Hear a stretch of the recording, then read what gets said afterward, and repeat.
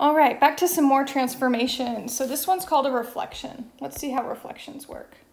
So we've already graphed y equals x squared a couple times. It makes that parabola, so I'm just going to throw it on there. So what we're going to do in this example is see what happens when we put a negative out front. So it'll be negative x squared. So negative x squared, for the sake of evaluating, means negative, and then whatever we plug in goes in parentheses, squared. So the negative is not being squared, it's outside. So I'm just going to plug in those same numbers we've been using, negative 2, negative 1, 0, 1, and 2. Let's go ahead and plug those in. So for negative 2, it means we have a negative outside and then a negative 2 in parentheses, and we square it. So we'll get negative 4.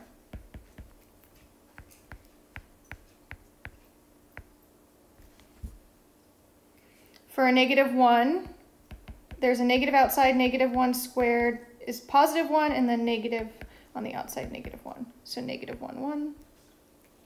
0 squared is 0, right? Negative 0 is 0. So it's maybe making a parabola shape upside down. Let's try 1. Negative 1 squared is negative 1, right? Because the negative's outside. And then negative 2 squared is negative 4.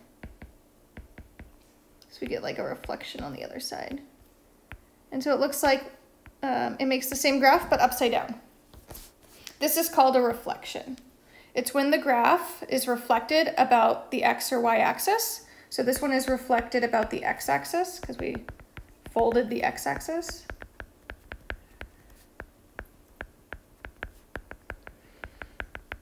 And this again goes under the rigid category because the shape does not change. So rigid just means the shape does not change. It just moves.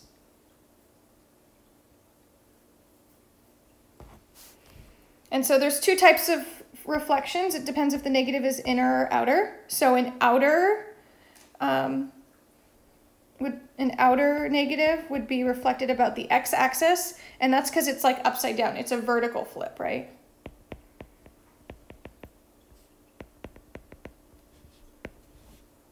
Right, we're folding, I don't know, we might not all see that as vertical, but we're folding it upside down.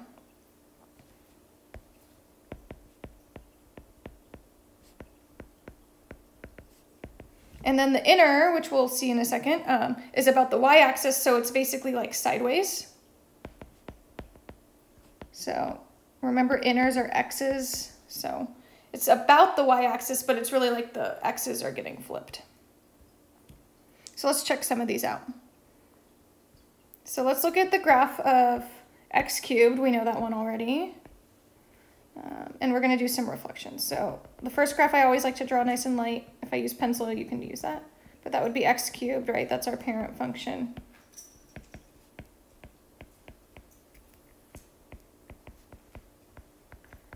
And then we're going to reflect in the x-axis. So reflecting in the x-axis would be the outer version.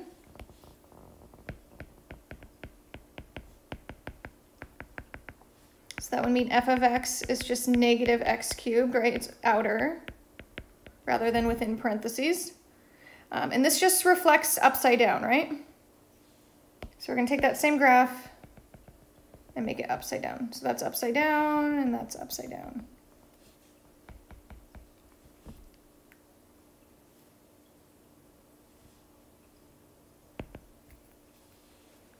And then what's next? And then we're going to shift up 2 units. So we go up 2. Let's do this in a different color. So it looks like that. So up 2, and then in case we don't remember, that's adding 2, outer, right? Up and down is an outer move. So our new function will be negative x cubed plus 2 to shift it up. So combining those previous transformations.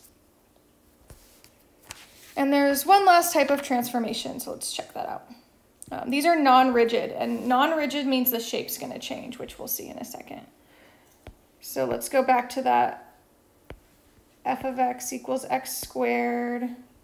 I'm going to label the points that we had seen, so 0, 0, 1, 1, 2, 4. Those will be significant. Negative 1, 1, right? Negative 2, 4. I'm doing this fast, right? Because we've made this one in multiple videos multiple times now. So that's my y equals x squared. Let's check out if I put a 2 in front. So I'm going to do those same 5 points we've been doing. You don't have to choose these 5, right? We've just been using them, so I'm going to keep using them. Let me label this as a reminder. All right, y equals x squared.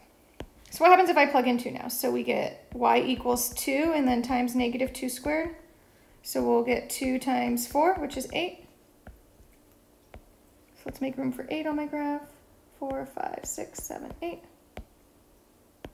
So we're going to go to 2, and it looks like it's just going to be way higher than the previous one. Oops, negative 2, sorry.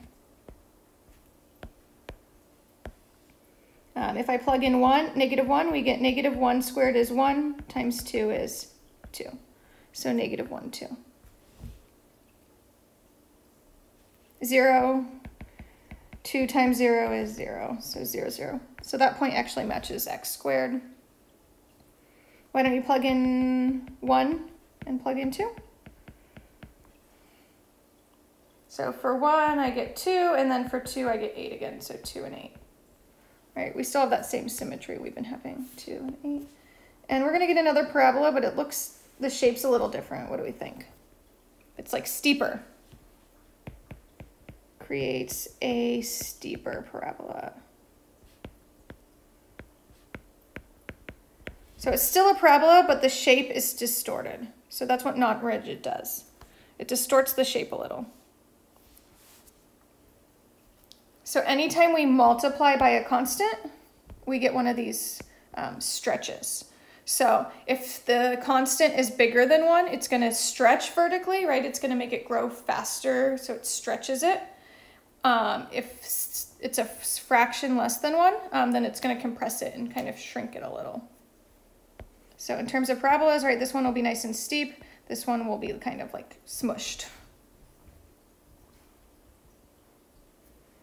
And then we don't really have to worry about horizontal here because it's actually the same thing, right? If you notice, the one I just drew is actually compressed horizontally. So it's easier to just do one direction. So we only have to worry about vertical. And then horizontal kind of does the opposite, but the vertical takes care of it because they're happening at the same time.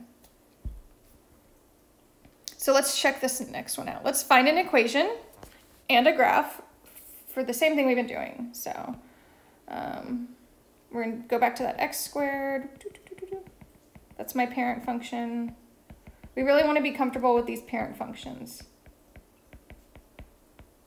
We're going to compress it this time. So compress means it gets smushed. So it means it's going to be wider and shorter. So that's compressed vertically. In terms of a function, that means we multiply by 1/2.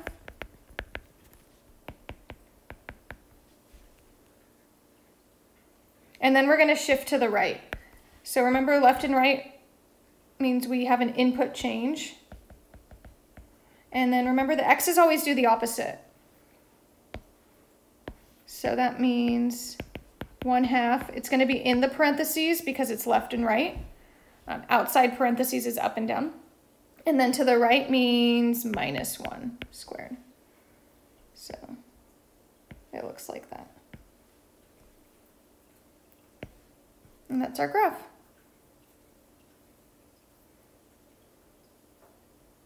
Let me know if you have questions, right? An up or down change would look like this, right? On the outside, so that's the difference. Left and right changes are inside. So I'll see you on the next video.